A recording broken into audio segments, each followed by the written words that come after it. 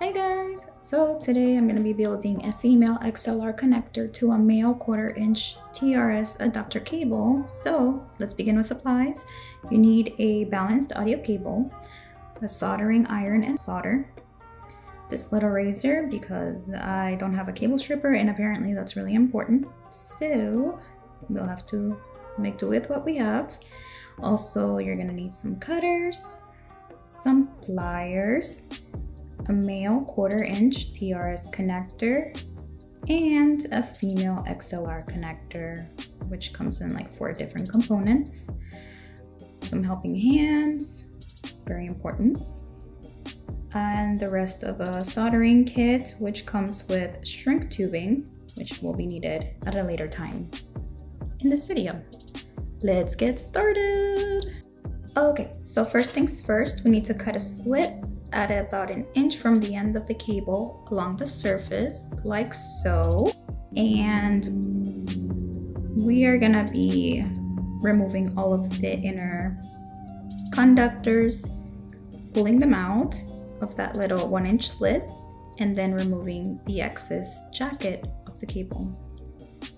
Bam, just like that.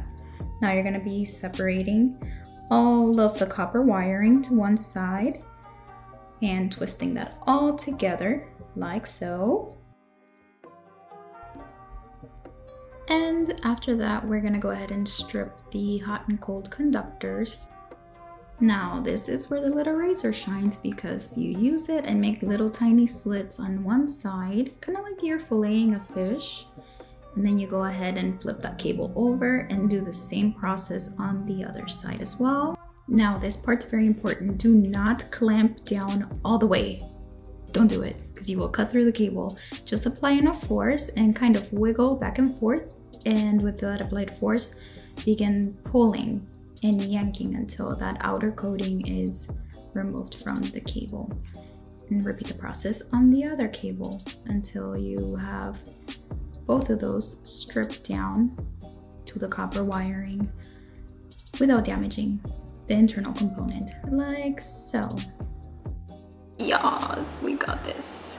Now I gotta tin these ends here. Now before adding solder to the tips, it's best to twist them neatly. I have set this just over 300 Celsius, just slightly over. This little sponge here, it's a little damp, and this stuff here. I went ahead and dipped it in a little bit of this. It kind of does help with the way it melts. Go. Tiniest bit. It's ready. I've never soldered before, so let's see if it works. I don't think it's hot enough yet. There we go. Oh, it's working. Yes. Got one down.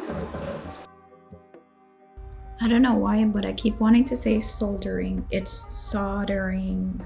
Soldering. English, come through, girl. Come through, please. Okay.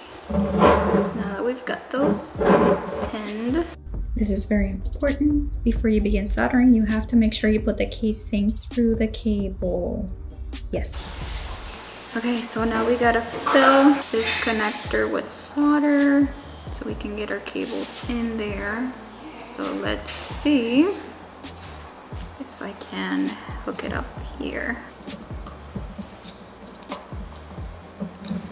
Here we go. For this part, I turned the component upside down because they are shaped like little U's. That way I can fill the empty spot with solder and get it ready for the cables that are gonna be attached soon.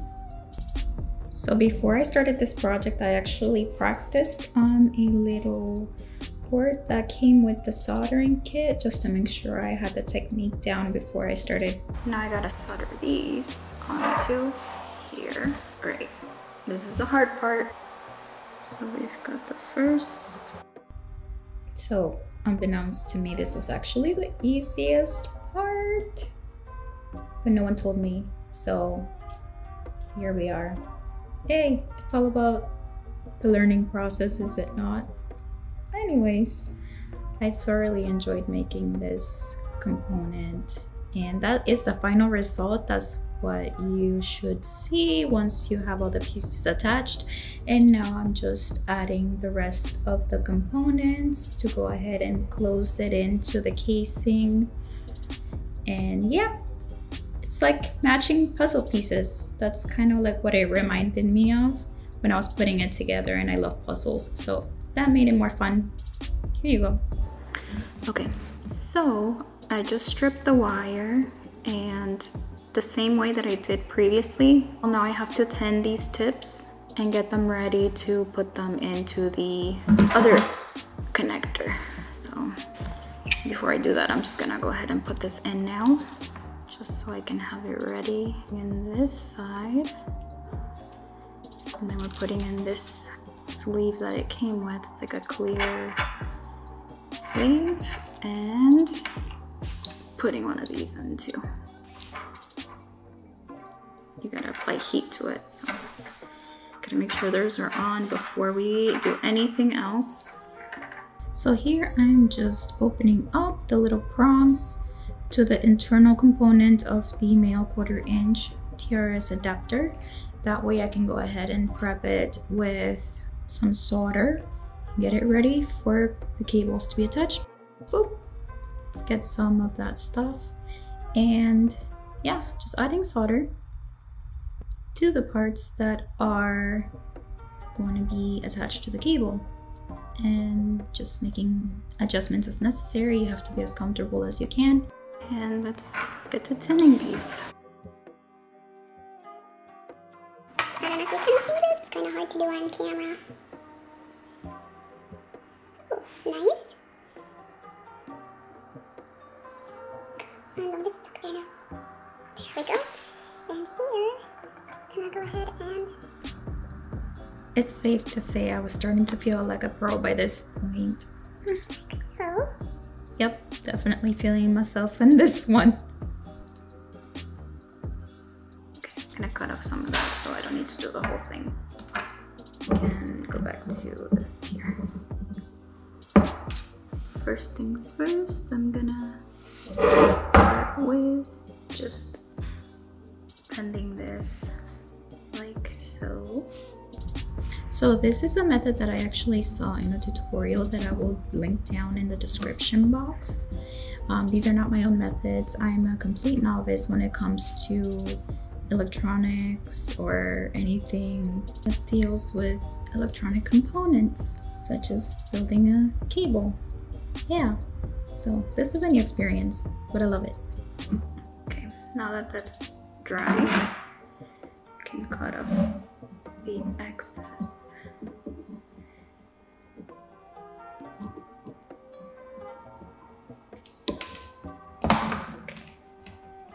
And then we can go ahead and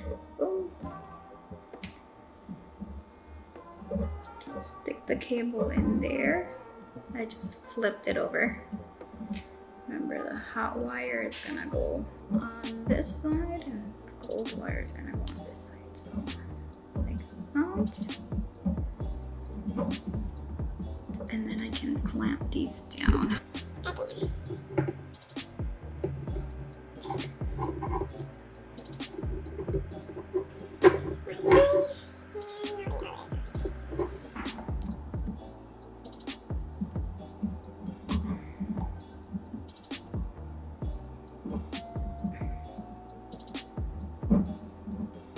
Done. So now I gotta do these hot and cold wires, and I'm done. It's looking like right now. Okay, back to the drawing board. We have a problem.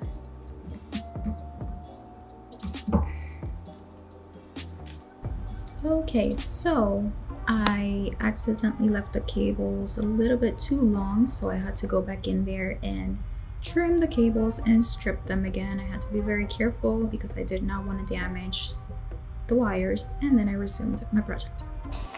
I use these little tweezers. So one of the main things I did while doing this project is draw little diagrams of where the conductors were supposed to be placed and in what spot. Meaning that if I was to attach the conductors, the hot, cold, and the ground to the female XLR connector, I had to make sure that it was flipped on my diagram. Right, so that's what you end up with. There's the left, the right, and the ground. So now you slide this.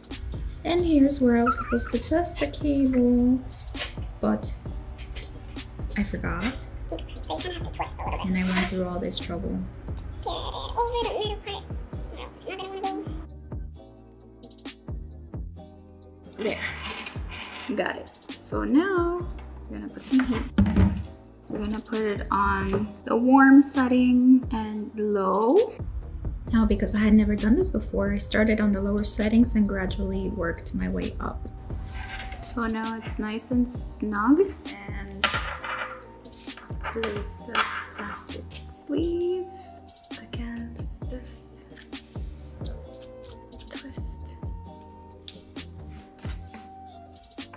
And now we gotta test it. Now we gotta use a multimeter to check for continuity. So we're gonna set it to this little thing here. Right down there. And just to see if they're... Okay. The tip... Oh, doing this backwards. Okay. Yeah, I'm gonna need help. The tip works. Okay. So, tip. Perfect. The ring. We did get a beep there, but not a strong one. Let me see. Oh.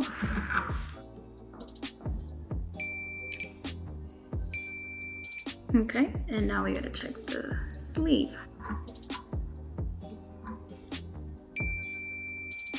Okay, so according to this, it should work. So now I'm all set. I can go ahead and slide up this insulating ring, and then I can go ahead and close this up. And we can go ahead and plug it in as our final test to make sure that it is working. Now, since I don't have an instrument to test this cable on or with, I'm gonna try to do a continuity test with the multimeter. We're gonna turn this on first. There we go.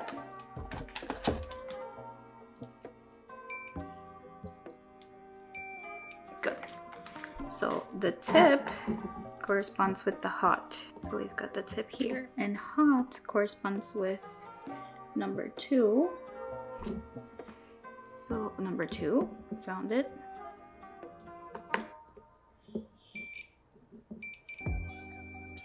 That works. Now the ring corresponds with the cold connector, which is this bottom one here, number 3.